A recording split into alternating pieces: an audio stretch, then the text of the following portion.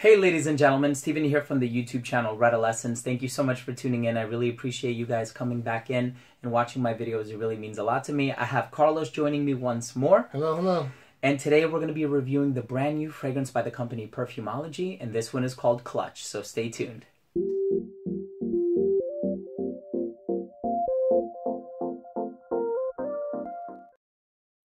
So Clutch is a fragrance that was released this year in 2018. It's actually one of two fragrances by the brand that were released this year. The one before it, Grange, was also released in 2018, and then their first fragrance was Bliss. So we have three fragrances altogether. That's right. First there was Bliss, then there was Grange, and now we have Clutch.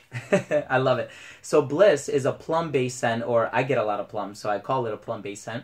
And it was a love letter that Neil Guy, the owner of Perfumology, which is a store in King of Prussia Mall in King of Prussia, Pennsylvania, he, not him, but a perfumer by the name of Justin Federico, made that fragrance, and it was kind of supposed to be Neil Guy's love letter to his wife.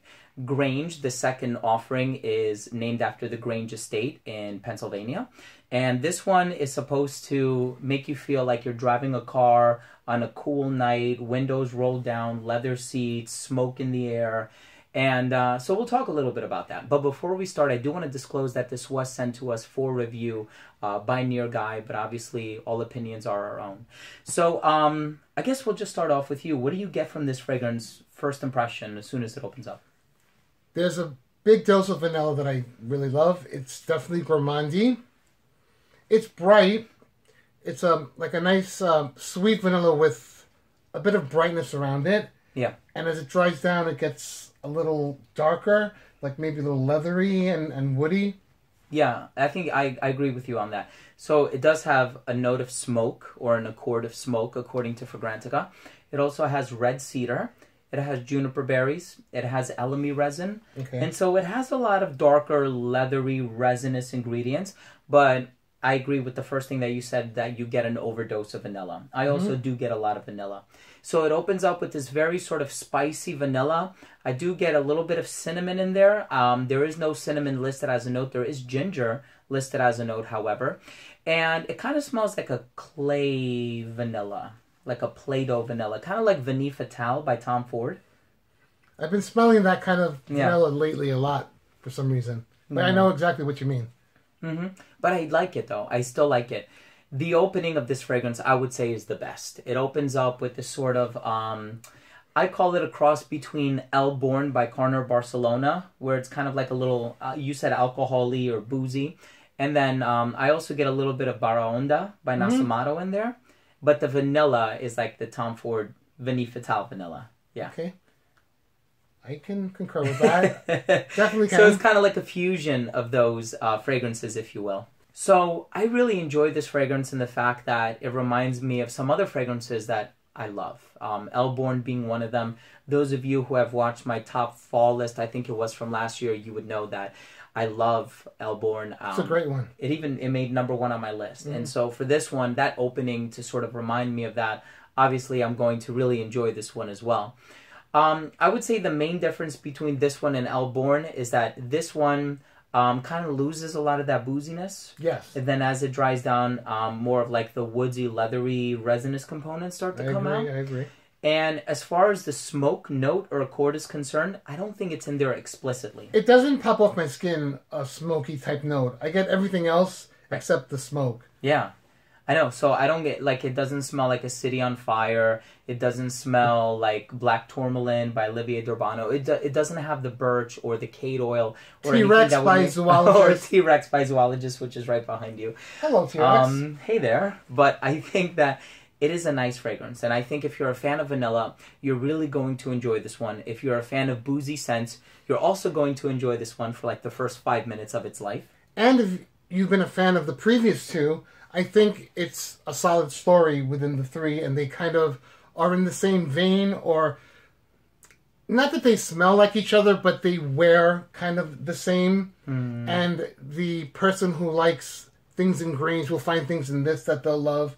You know, Bliss might be a little more feminine than the other two, but more so Grange, you'll like this one.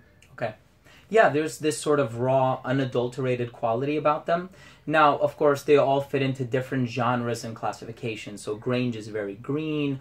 Bliss has this fruity component about it. This one is very vanillic and boozy. And so they are different from just a genetic standpoint. They're composed very differently, but they all have that raw feeling about them where you can sort of tell it was the same person that worked on all three of them.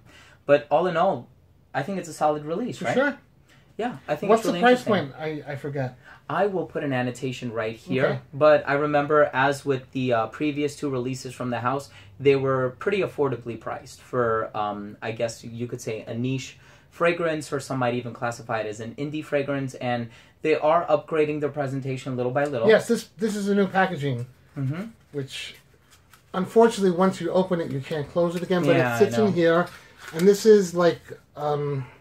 It's shock absorbent, so you can drop it, and he actually did a demonstration when we had an event there a couple months ago.